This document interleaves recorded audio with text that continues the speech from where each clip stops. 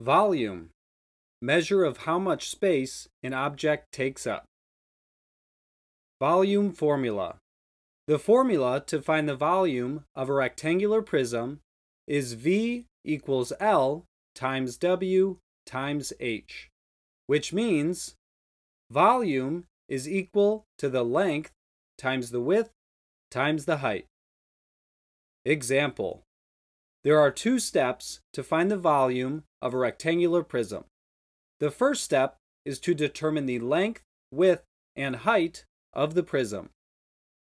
If we look at the rectangular prism on the screen, we can recognize that the length is 20 units, the width is 6 units, and the height is 8 units. This moves us on to step number 2. Multiply the length, width, and height of the prism, and you can see once again the formula.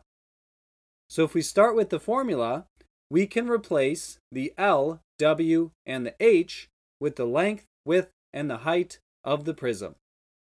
This leaves us with V is equal to 20 times 6 times 8, and 20 times 6 times 8 is equal to 960.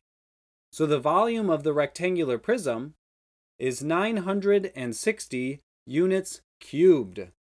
So notice for volume we use cubed, which is that little 3 after the units. Alright, I have a problem I want you to try. Find the volume of the rectangular prism below. I would recommend you pause the video now, solve, and then resume when you're ready to see if your solution is correct.